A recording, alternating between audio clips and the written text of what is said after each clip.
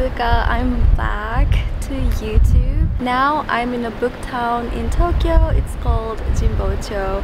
So here there are a lot of bookstores. Bookstores are everywhere, and you know I love reading books. This area is so cool because it's not as touristy as other places in Tokyo. Kanda-Jimbocho, located in Tokyo, Japan, is considered one of the world's best book towns. It has about 200 bookstores selling different types of books from old to new. You can find specialty shops for ancient maps, science books, art books, and more.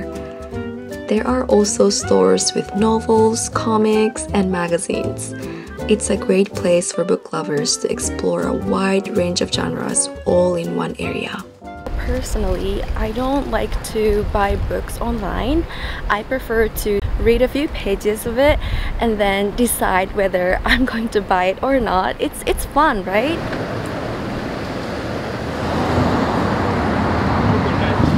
Guys, I think I found a very cool hotel. Look at this, book hotel. Oh my god, never heard of it. It's so cool.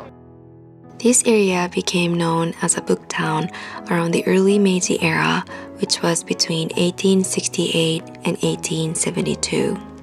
At that time, many schools, including what are now Senshu University, Meiji University, Hosei University, and others were established here. Later, law schools were also founded here, and bookstores specializing in law moved to Jimbocho. As students began coming to the area to buy textbooks and other books, it gradually developed into a major book district. Eventually, major publishers also started setting up in the area. I'm not really sure of the history behind it, but this area is also known for having many good curry restaurants. So this is a book town with curry restaurants, good ones. Look at this. They also have some English books right here. This reminds me of the bookstore in Boston that I vlogged in my Boston vlog.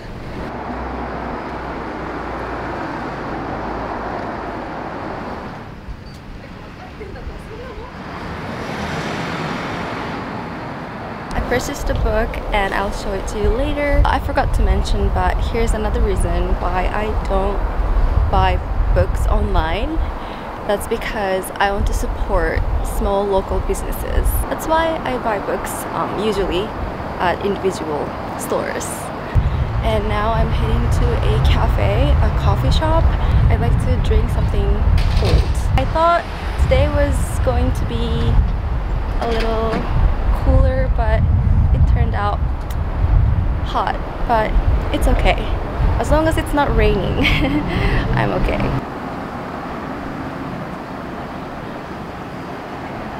I ended up having a hot coffee because it's getting chilly. You might hear the sound of the breeze. It's getting chilly here. Okay, let me show you the book that I bought today. Okay, hold on. Alright guys, this is the book I got from one of the bookstores, Living in Tokyo by Catherine Sansom. I've already read the first pages at the bookstore, and this one caught my attention. This book was written by a Canadian woman who lived in Tokyo from 1928 until 1936, and I thought it would be interesting to learn about how her lifestyle in Tokyo was back then. And as you can see, there are some like cute little pictures in the book as well. Oh, so cute. I don't think I would find this kind of book online. Yes, and you know, it's written in Japanese, so for me it would be easier to read. I should have brought my tripod because my arm is kind of tired now.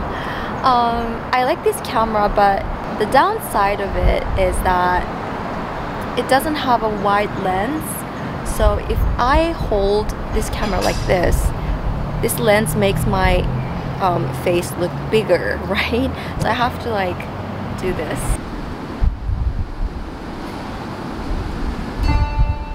Today, Jimbocho is home to around 200 bookstores in total. Of these, about 15 have been in business for over 100 years, and around 50 have been operating for more than 50 years. Additionally, about 50 publishers are based in the area. I find it cool that each bookstore has its own specialty. Like, for example, bookstore A specializes in movies. Bookstore B specializes in books about music. So you'll find your favorite bookstore here, obviously.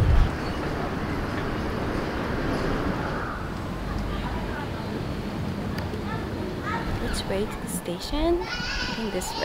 Well, actually, I'm thinking about making this kind of videos more often. You know, showing you guys some hidden gems in Tokyo as a local. But what do you think? Is it a good idea?